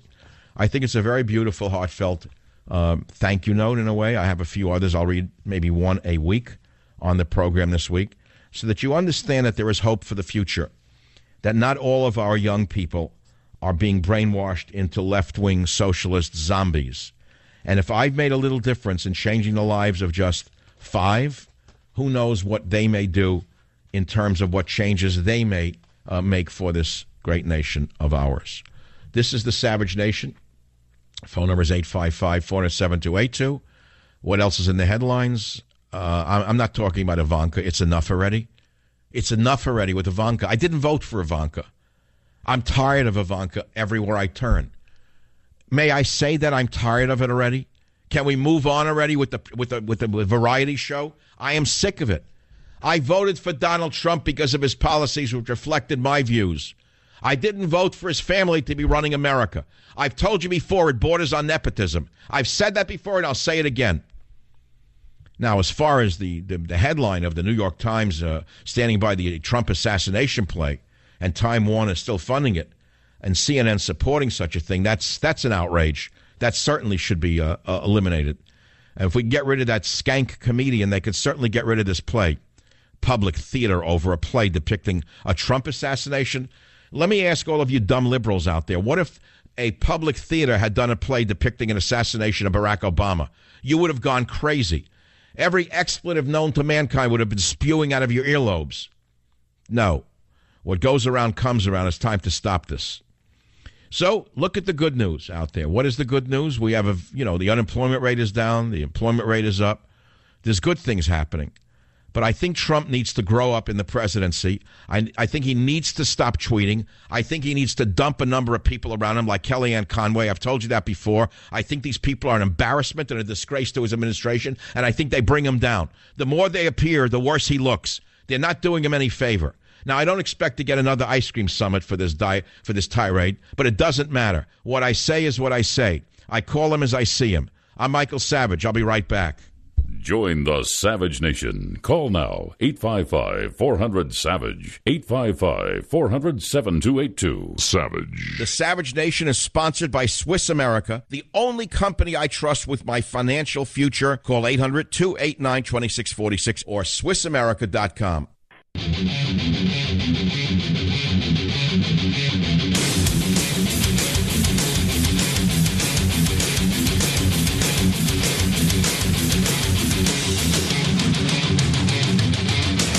Dr. Savage back with you today. Let's talk about blood flow just for a moment. We all know that healthy circulation is critical, especially as we get older. There's a way to support healthy blood flow, and that's by getting enough dietary nitrates into your body, which convert into nitric oxide. Superbeets is the most convenient way to get these dietary nitrates. 1 scoop in water or a smoothie, and you're all set. This is the secret to helping support healthy circulation and healthy blood pressure levels. You see, Superbeets works 3 times faster to give you results you can feel, and it tastes great. It's all about blood flow, blood flow, blood flow. I take Superbeets every day. I feel the energy and stamina it gives me within 20 minutes, and I want you to feel it too. You can get a 30-day supply free. It comes with your first order and is backed by a money-back guarantee. You're also going to get a free book, Beat the Odds, and free nitric oxide indicator strips so you can see the differences for yourself, and you get free shipping. So if you want to get this beautiful product and you love the results that you feel that you're going to be guaranteed or you're going to get your money back, all you got to do is call 800-481-0504. That's 800-481-0504, or go to SavageLovesBeats.com. Write it down. That's SavageLovesBeats.com. And now on to the callers. Mike on KSFO. Mike, what's your topic? Just Donald Trump tweeting, Dr. Savage. I think it's in his best interest to keep tweeting because I think that's the only way any of his message gets out to the masses. I agree with you that he ought to be on your show on occasion. Wait, I didn't say he should be on my show. I didn't ask for him on the show, nor am I begging him to be on the show. That ship has sailed. I totally disagree with you on tweeting. I guess that's why you're calling. I think it diminishes his stature as the president, and I think it lowers the likelihood that people will follow his advice. Tweeting is for 11-year-olds, not for adults, let alone for a president of the United States, and it's time to stop. That's my opinion. Now, you respectfully disagree, and I respectfully disagree with you. What does he achieve through his tweeting other than to piss everybody off? I think just to stay in touch with the people a little bit. How many people do you know of? How many people over 40 read Twitter? Well, I do not. I'm not on an account. I'm not on Facebook. All right, so there you go. You're not on it yourself yet. You say he should keep doing it. So who's reading that stuff? The only people reading the tweets are people in the media who are looking to make a bozo out of him. They're the only people who are reading his tweets are people who want to make a schmendrick out of him. He's making a disastrous mistake, and it's time for Ivanka to get control of her dad. Thank you for the call. Phone number 855-407-282. Okay, so now we're back to the issue of the statehood. But there's other topics I want to talk about on the program. Let's go into all of the other stories that are out there. Sessions' upcoming testimony, I could care less, not important. Senate Republicans to repeal parts of Obamacare and health care bill, boring. The House is ready to go heavily into tax reform. Oh, yeah? Let's see when it happens. Trump is going to Cuba. Well, not to Cuba, but President Trump will fly to Miami on Friday this week to outline his new Cuba policy. And this I totally agree with. He's going to reinstate the limits on travel and trade with that communist nation, the travel and trade limits that were lifted by the communist Barack Obama. It's a big story. And America First has real meaning. And that meaning is to prevent our money from going to this virulently anti-American criminal enterprise called the single-man enterprise of Cuba. No, we should starve it to death until they have democracy in Cuba. Trump is 100% right to reverse what the president before him did. Meanwhile, the madman in North Korea, whatever happened to him? Well, they're continuing to launch test missiles. New weapon systems that are being tested include a super-accurate short-range ballistic missile. People are worried that if North Korea can develop a warhead capable of handling the extreme heat of re-entry, he could toast some parts of the United States. Now, that's a real problem that the media ought to be paying attention to instead of Donald Trump. Now, here's another one. A GI Bill for kids of military families. Isn't that nice? Isn't that great? No limits to Uncle Sam's generosity. And you wonder why the country is bankrupt. Daily Signal reporter Jarrett Stepman writes that 35% of military personnel surveyed said unhappiness with their child's education was a critical factor in their decision whether to remain or stay in the armed services. And so if they want to stay in the armed services, they have to send their kids to public schools. Well, so what's the problem with that?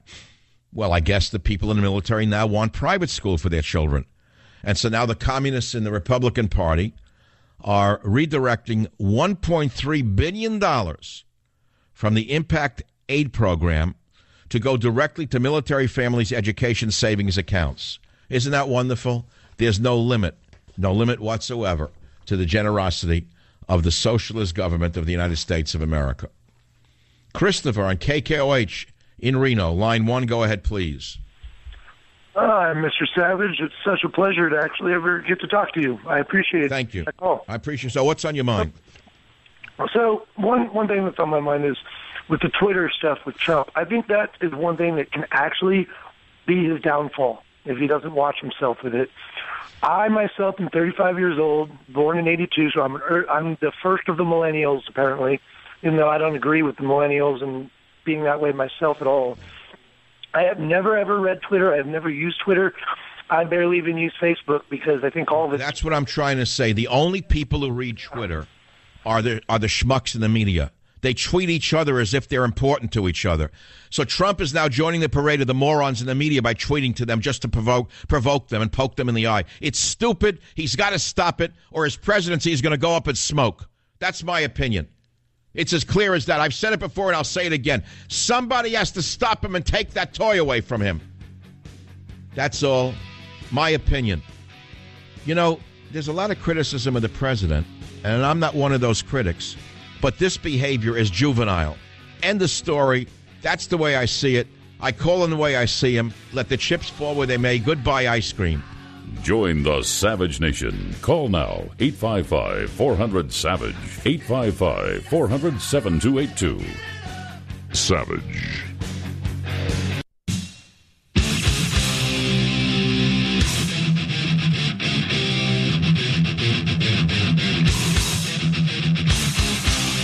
Warning: the Savage Nation contains adult language, adult content, psychological nudity. Listener discretion is advised.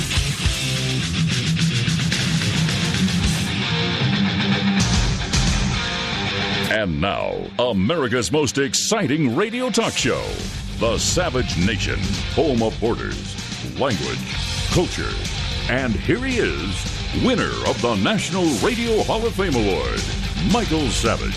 Oh, what a night.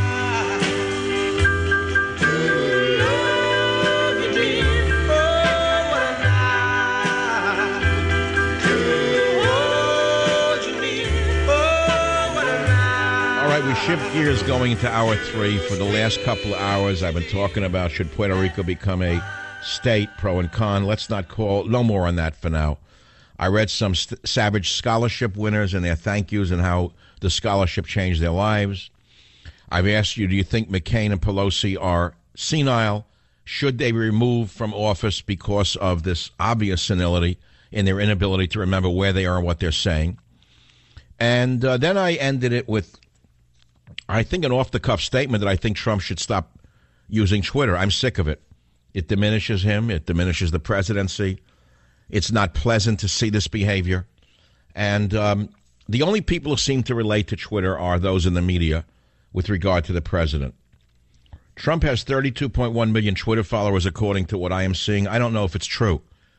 I don't know how many of these are real or false. All of this data, all these metrics that I see on Twitter, I think are false. I don't care if he has 400 million Twitter followers. He is the president of the United States. He's not a 9-year-old with an iPhone in a laundry room somewhere. What do you think about that? Do you think that Trump should stop tweeting? Yes or no? I don't think I've ever done this question, by the way. Yes or no? Because I think it's a disaster, and I've said so before. The impulsiveness of the president is evidenced by some of his tweets, which are counterproductive. The object here is to get things done, not to insult people. And the game of insulting people is long over. It's old already. We can all insult people day and night. But at a certain point, you have to do something beyond insulting them, like make things happen. Now, many of you are calling and disagreeing with me. KLIF, Joseph, Dallas, Texas. Hello, Michael. First-time caller here. It's an honor to talk to you. And, yeah, I just want to say that it's okay for President Trump to tweet. He just needs to be logical and think before he tweets. And because he hasn't done any of that so far, that's why he should either really limit his tweeting or not do it at all until he learns how to properly do it in a way that'll get a good message out there. I don't think he's made an accurate transition from the private sector to the presidency. And I think that this Twittering thing is part of that lack of transition. in plain English, and I thank you for joining the conversation. WFTL, Michael, to tweet or not to tweet? That is the question. Go ahead, please. Hi, Dr. Savage. Pleasure to talk with you. Not tweet. You are absolutely correct. It's moronic. Number one, the reasons behind it are only people reading his tweets, in my humble opinion, are his enemies. I'm a Trump supporter. I know many Trump supporters. None of them read his tweets. Thank you. Neither do I. I don't read the tweets. I read about him in the liberal newspapers who try to make a mockery of him. So why is he giving them stuff to destroy himself with? He's letting everybody know what he's thinking. Why? Why would you let anybody know what you're thinking? They're all his enemies. Makes no sense whatsoever. Well, let's ask a deeper psychological question. Why is Trump continuing to tweet when so many of his ardent supporters, myself included, are advising him against it? Why does he keep doing it? His handlers. He doesn't have the proper people around him. See, I thought when they brought in this new lawyer, the tweeting would stop. That's what I thought, too. But it hasn't happened. He needs... Yeah, and Trump gave a couple of speeches that should go down in history as actually great speeches. He gave a great speech in Saudi Arabia. He gave a couple of great speeches since he's become president. The man is fabulous when he's controlled and he's on script and he reads one of the scripts, or let's say speeches that have been written for him, as all presidents have speeches written for him. He is very appealing. Have you yet to see an appearance by the president with the presidential seal in front of him in the Oval Office? Has he ever done one of them yet? I haven't seen it. No, that's what's missing. He has the wrong people advising him. I should say the enemies within, the Brutuses, are misadvising him. If I were advising the president, and I'm not, I would recommend that he stop tweeting, number one. He limit his public appearances, number two. And that he only be seen in the Oval Office with the presidential seal in front of him, reading prepared speeches, period, end of story. That would be my advice. GDJ Radio in New York City. Chris, line 2, go ahead. Your opinion, please. Mike, I've been trying to get this in for a long time. He's got to stop the tweeting and move to the weekly fireside chat at this point until things get stabilized. All right, so we agree, Chris. I mean, we're commonsensical people here. We're his supporters, and we're saying cut it out, aren't we? Yes. All right, well, what more do we need to say? Let's hear what the other people have to say. Some of you agree that he should keep tweeting. You like him. David on WABC, you like the tweets? Tell us why.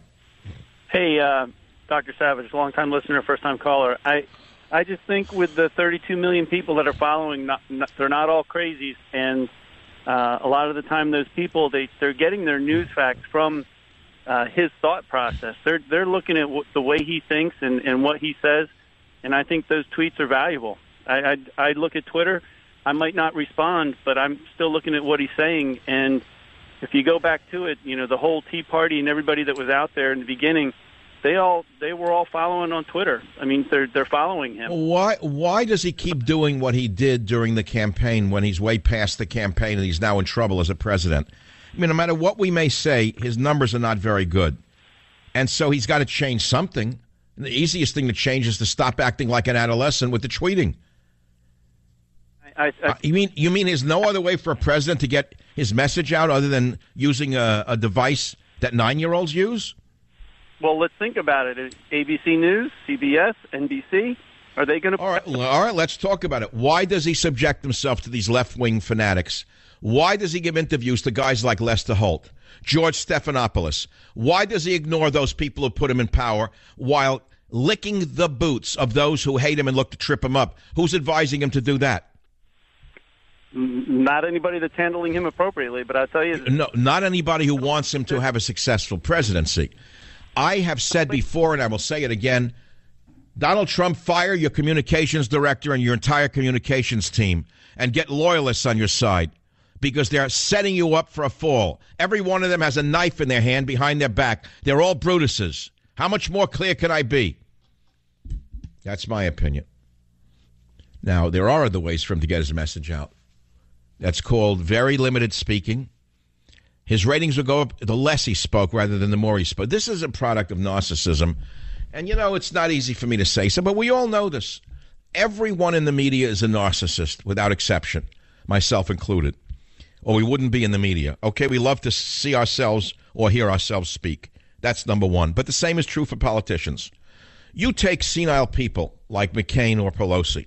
Let's say they have pre-senile dementia. There's no question that their brains have changed with age. And unfortunately for them, they can't control or hide the negative changes in their gray matter, whatever is left of it.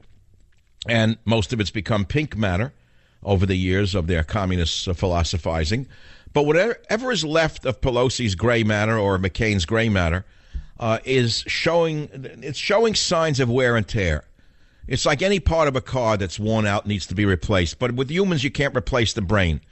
But if you're a politician and you see that you're slipping, what you do is you listen to people around you who say, Nanny, you just called President Trump, President Bush. The people are laughing at you. It's time for you to stop it. They don't listen either. See, here's the problem. And I think that the issue is that of aging politicians. Many of them are rigid and set in their ways, and they're not flexible enough to admit that they ever make a mistake. This is a real problem. Successful people generally want to be right about everything. Well, no one can be right about everything except talk show hosts like me. But politicians think that they're right about everything, and even when they're wrong, they'll never admit it. Because if they become rich like a billionaire, they figure I'm smarter than the other guy, I know more than they do. I don't need anyone's advice. I got where I am by thinking of my own thoughts and doing my own thing. This is a disaster for a public figure. And if you surround yourself with yes men, you're not doing yourself a favor. It's that simple. WVFT in Florida. Chris, thank you so much. What's on your mind? Your opinion, please. I say no on the tweeting, and I wonder if he was still in the private sector and he was about to close a huge land deal, would he be tweeting insults about the opposition to his land deal? Very well put. Yeah, in other words, if you're trying to create a coalition in a bill, what you do is you don't attack the opposition, do you? Exactly.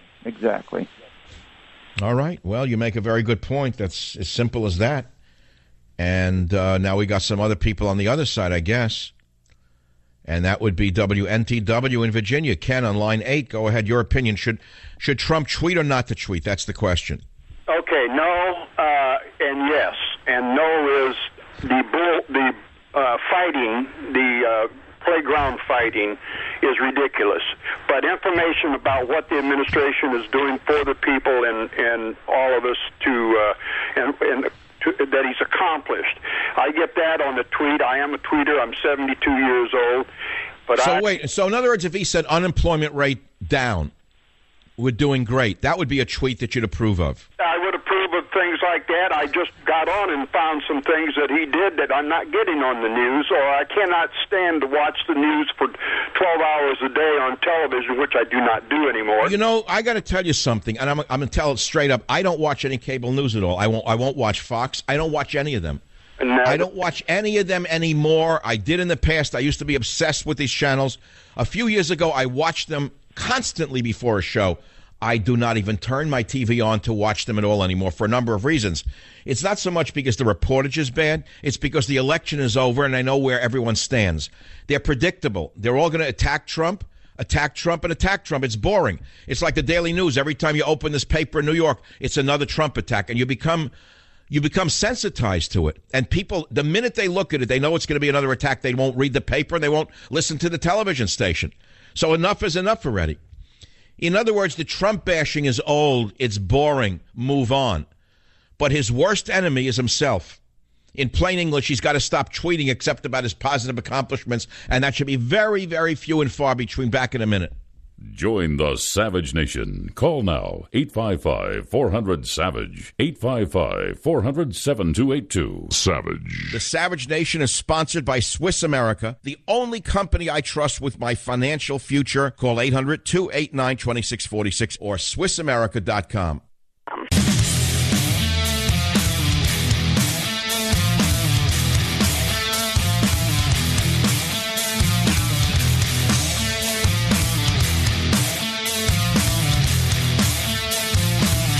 we're talking about Trump and Twitter and this and that. It's all nice to talk about, but if you look at the Muslim invasion of Europe and what they're doing in their ghettos, it's enough to make you really come to your senses. There's a story up on michaelsavage.com that I was very reluctant to read to you, but in the few minutes that remain in this segment, I feel obligated to tell you about the extreme cruelty to animals that is occurring in Muslim ghettos in Denmark in this case.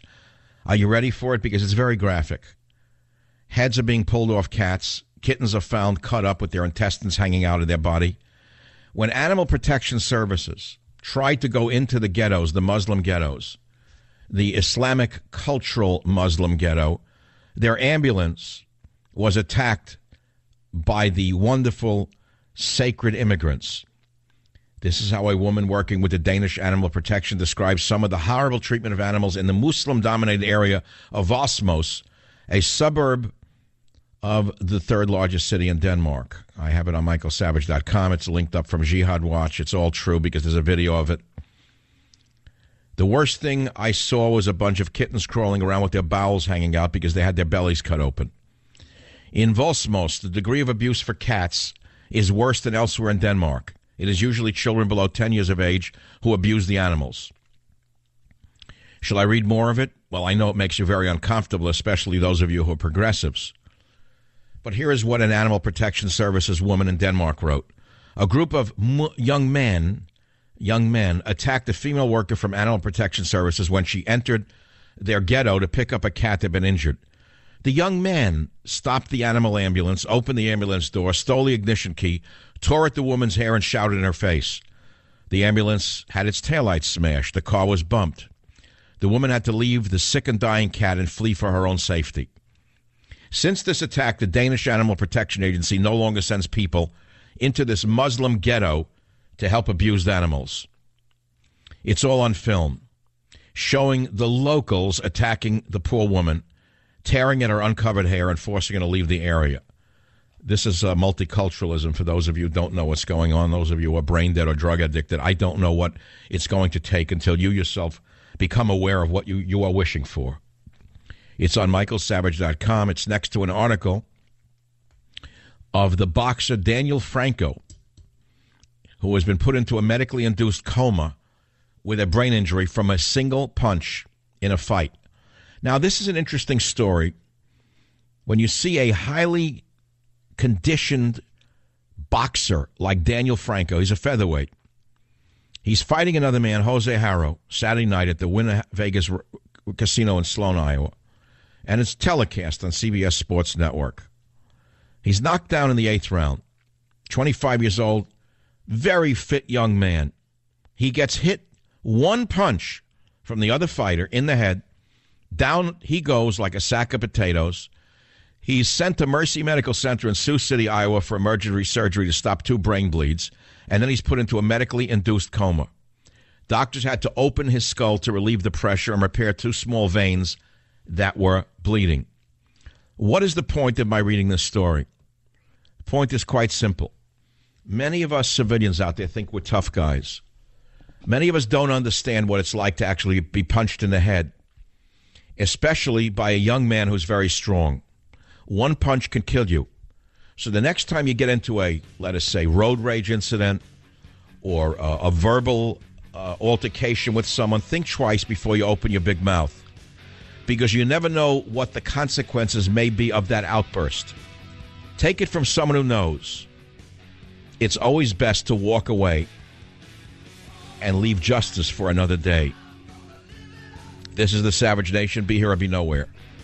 Join the Savage Nation. Call now, 855-400-SAVAGE, 855-400-7282. Savage.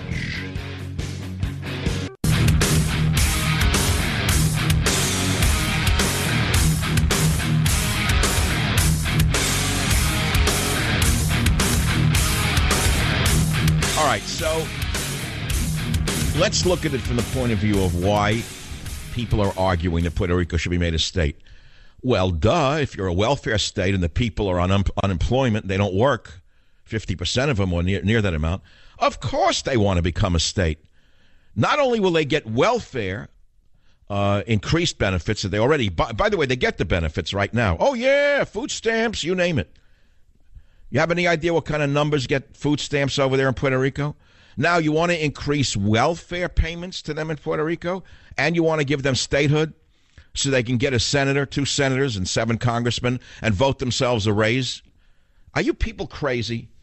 You may as well get the coffin out for the country if you let the Jake Tappers and the Wolf Blitzers and the New York Times and the Washington Post, owned by Amazon Bezos, the beast of Amazon, you let them keep it up, America will be put into a coffin. I'm sick of it all. Now they want to make Puerto Rico a state? Are you out of your mind? You want to give them 2 senators to the left of Nancy Pelosi? You want to give them 7 congressmen to the left of Oscar Lopez Rivera, to the left of the dead Fidel Castro? You idiots, you. So what do we need Puerto Rico for? Ask yourself that question. Let's say we cut it off completely as a territory. Say goodbye. You're free. You want independence? All of you Oscar Lopez Riveras, you want an independent nation? God bless you. Make an independent nation. Become another Cuba in the Caribbean. And let's see how the people fare under you. Let's see how they would fare, the Puerto Rican people, under a communist, as they are faring, for example, in Cuba, as they are faring in South America. Have you forgotten what's going on in the north of South America? You forgot what's going on down there? In Venezuela, they're fighting over a salami. They're killing zoo animals for food because your socialism is so wonderful. You know, I keep hearing young people who are stupid, dumber than you've ever seen, talk about socialism with stars in their eyes because they've never visited these states, these nations that are run by socialists. And then I realized something in bed last night. Socialism cannot work in a nation full of lazy people. And that goes for most nations on earth. What you don't understand, most of you don't understand this, is that man is inherently a lazy animal. I don't think you understand it. This is not a racial thing. It's not a gender thing. It's not a gay thing. It's not a straight thing. So put away your hatred for a minute. Man is by nature lazy. He'd rather do nothing and collect a check for doing nothing. He'd like to sit home, drink alcohol, smoke marijuana, do drugs, go to a dance at night. In other words, do nothing. Just be lazy. That's what man would like to do. Most men are lazy. Anywhere on earth, they sit around doing nothing. That's what the third world is in addition to struggling for food, they do nothing with themselves. So if you apply socialism or give them the opportunity to have socialism, of course they'll say yes. They want all of the money that the people who are creative and productive produce to be given to them. And then they don't understand. They'll wind up eating themselves and have nothing left. As Margaret Thatcher said, socialism is a wonderful system. Wonderful indeed until you run out of other people's money. But you can't explain that to a stoner in his 20s. They have no idea what the real world is like. They spent the last 6 years in college living on their mother's couch, getting stoned, chasing sex, and they know nothing about the real world. Then they go out to get a job, and they don't get a job because they have no skills whatsoever. So what do? They blame race, they blame sex, they blame this, they blame that. But it's because they have no marketable skills. Nobody wants a deadbeat in their corporation. You don't even want them working for you in a delicatessen. They can't even make a sandwich right. They get fumbled up. You ask them to put corned beef on a piece of bread, and the corned beef winds up on the floor, and the mustard is in their hair. Then they go home crying. Then they scream they want socialism. That's what's coming out of the colleges today. They don't understand that socialism is loved by people who are lazy bums because they get something for nothing. So now you got it. Let's take it back to the Puerto Rican parade, if you don't mind. Oscar Lopez Rivera, a terrorist convicted of many, many things, transporting firearms, seditious conspiracy against the U.S. government, sentenced to 70 years in prison. Obama commutes his sentence in January because Obama loves communist terrorists. You know what I'm saying? How you get that one? Leader of the FALN. The question is, the parade was an embarrassment to New Yorkers, even of the Puerto Rican people themselves. They embarrassed themselves. That's question number one in the Savage Nation. Number two, McCain. Do you think McCain should be removed from the Senate because of his clear and present senility?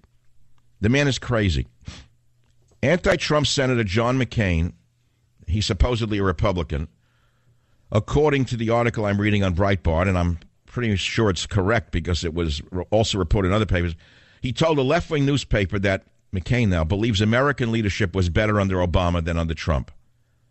Now, this man is either senile or a Benedict Arnold, one or the other, but I think he should be removed. I guess you can't remove a Benedict Arnold. Now, what about Nancy Pelosi? Should Nancy Pelosi be removed for senility? I'm going to play a soundbite for you to show you how sick our Congress has become when you've got a Nancy Pelosi who confuses President Trump with President Bush and continues on her script as though nothing happened.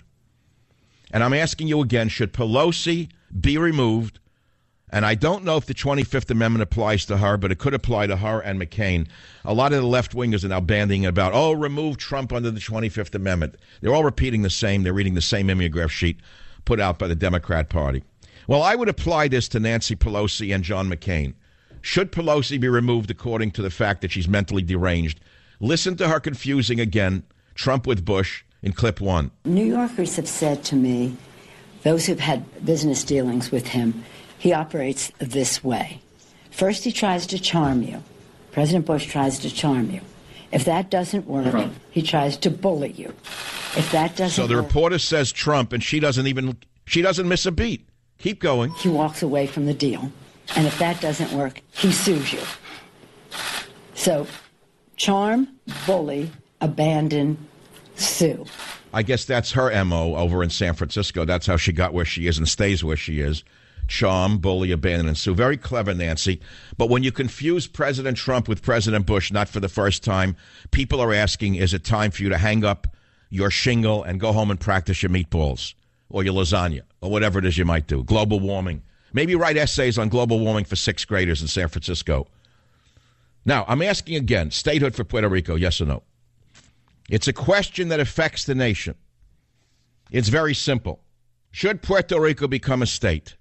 I'm very clear on it. Well, let me answer it to you this way, since many of you are brain dead, or as brain dead as Mayor de Blasio. You want to give Puerto Rico 2 senators? Do you think that they will be far left, center, or far right? Do you want to give Puerto Rico 7 Congress people? You think they're going to be leftists and push the leftist, socialist, Islamist agenda? Or do you think they're going to push the American agenda? And while we're talking about Puerto Rico, what a beautiful place it is. What a great place it is, where a third of the population of Puerto Rico gets food stamps. 1/3 of the population, that was in 2012. God knows what it is today. 1/3 of the population is on food stamps, probably much higher after 8 years of Obama. Food stamps to Puerto Rico. Now, the employment rate in Puerto Rico is very interesting. And what is the unemployment rate in Puerto Rico? The U.S. Congress gave Puerto Rico a short-term Medicaid payment of $300 million this year. That's a short-term payment. Puerto Rico has $70 billion in debt, a 45% poverty rate, unemployment rate twice that of the United States. Who would want to give Puerto Rico statehood other than Charles Schumer? Now, let's go back to the Puerto Rican Day Parade, which occurred over the weekend. How the victims of this terrorist, Oscar whatever his name is, Oscar Lopez Rivera, who served 36 years in prison for being the mastermind of bombings and terrorist events. And who do you think commuted his sentence? Barry the Snake Obama. Barry the Snake Obama commuted Lopez Rivera's sentence in January of this year. He was the leader of the FALN. What is the FALN? Consider them the PLO of Puerto Rico. That's who they are. The group's deadliest attack was in 1975 at the Francis Tavern in New York City, which killed 4 people, including Frank Connor, who was only 33 years of age at the time. I saw his son Joe Connor on Fox News about how outraged he is that de Blasio and the communists in the Puerto Rican community would march this character at the front of their parade. Joe Connor said Oscar Lopez wanted to enslave the Puerto Rican people into another Cuba. Now, of course, there was good news to this Puerto Rican Day Parade, which is that half of its corporate sponsors dropped out as a result of this terrorist being put into the parade on the float. Governor Andrew Cuomo stepped out at the last minute. The NYPD police commissioner, James O'Neill, boycotted the parade. Hispanic police groups dropped out. And yet, the parade organizers stood by glorifying this terrorist. This National Freedom Hero Award, by the way, was never given to anybody in this parade. Did you hear what I just said? They made up a new award for this terrorist that Obama commuted the sentence of. Now, how deceitful was Obama? Just for a moment, I have to go off script of my own script for a moment. Obama makes believe he was a man of the people, a man of the terrorists, a man of the downtrodden. Obama just got a $70 million advance for a book, him and his wife, 2 books. $70 million. He just spent holidays on private islands in the Caribbean. Everywhere you could name it, millionaires and billionaires are his best friends. When are you stupid people going to wake up to the fact that these liberal demagogues are not your friends, they are your puppet masters? So I'm asking you a simple question. Do you want or do you think Puerto Rico should be given citizenship? I'm very clear on it. You will have to be a lunatic to make Puerto Rico a state, not a citizenship, and that's, I'm sorry, statehood. You want to give everyone in Puerto Rico citizenship? What do we gain from it? It's a basket case. It is a basket case of a population. What would we gain by it? We'd gain 7 congressmen who would be far left. We gain 2 senators who would make Chuck Schumer look like a conservative Republican. I'm going to say something controversial now. I got to be a little careful. Let's see, what other ethnicities have parades? The Irish. The St. Paddy's Day parade. What if at the height of the IRA bombings, the Irish Day parade, the St. Paddy's Day parade, took the leader of Sinn Féin, if I pronounced it correctly, and I hope I did, and put him in the top of the parade. Now, there are arguments to be made that they are freedom fighters in Ireland, by the way. If you would ask me which side I'm on, I think the British are a horrible people for what they did to Ireland, personally. And I personally think Ireland should be an independent nation, but no one's asking my opinion. I'm only a talk show host. But you take a convicted FALN leader like Oscar Lopez Rivera, who was 35 years behind bars for his ties to the group. He's commuted by the terrorist president himself, the last terrorist president we had, who disguised himself as a man of the people, then cashes in a $70 million book advance. He gets, $400,000 a speech, hangs out at Necker Island with the richest people on earth, flies on private jets, and you people buy the crap that he's a man of the people. What are you on, Crackolandia? You come from Crackolandia? I don't know what country you people live in. You have such distorted views of right and wrong and who's on your side. I don't understand how poor people can become stupid. Not all poor people are stupid, by the way. I came from poor people who were very smart. They didn't have opportunity, and they never got lucky in this country. Doesn't mean they were stupid. Let me tell you that right now. The point is that you don't have to go to college to be intelligent. And I've seen real intelligence amongst uneducated people. Just listen to talk radio all day long. You can see that anywhere you turn. You got high school dropouts who are posing as experts in everything in the world. And that's unto itself shows you how smart they are. It's astounding what they can get away with. But having said that, look at what people would vote for in this country if they're given an opportunity. I'll be right back. Join the Savage Nation. Call now, 855-400-SAVAGE, 855-400-7282. Savage. The Savage Nation is sponsored by Swiss America, the only company I trust with my financial future. Call 800-289-2646 or SwissAmerica.com.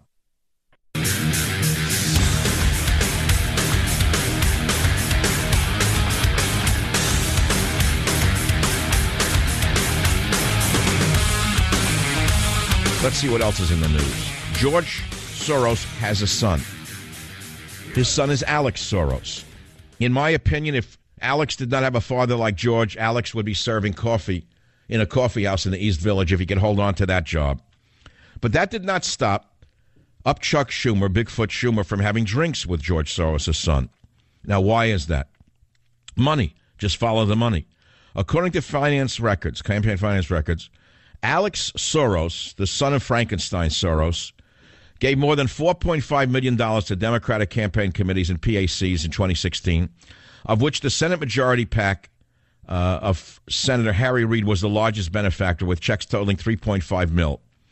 Of the $4.5 million, $127,000 went to the Democratic Senatorial Campaign Committee. Well, I don't have to read you all the numbers. In other words, this rich man's son, Alex Soros' son, the guy who made his fortune on betting against companies, the guy who made his fortune by betting against currencies. In other words, an all-around speculator of the worst order has a son who gives out a lot of money.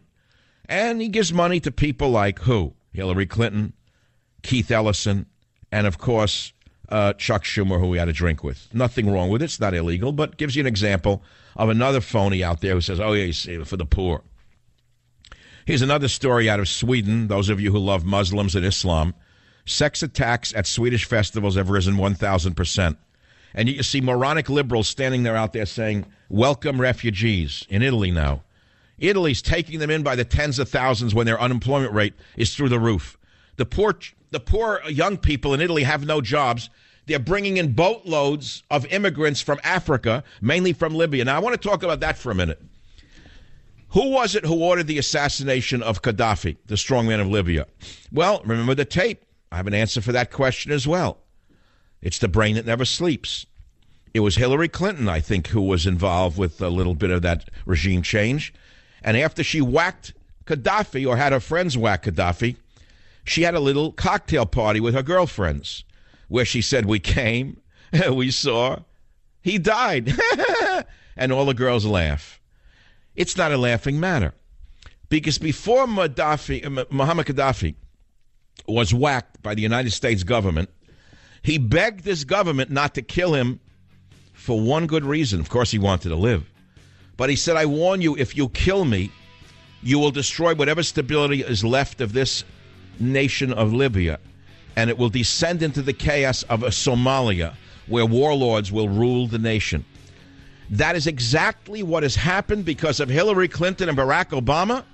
That is exactly why tens of thousands of Africans are flooding into Europe. This entire refugee crisis was created by the misguided insanity of the illiberal left. Now you got the rest of that story. Savage.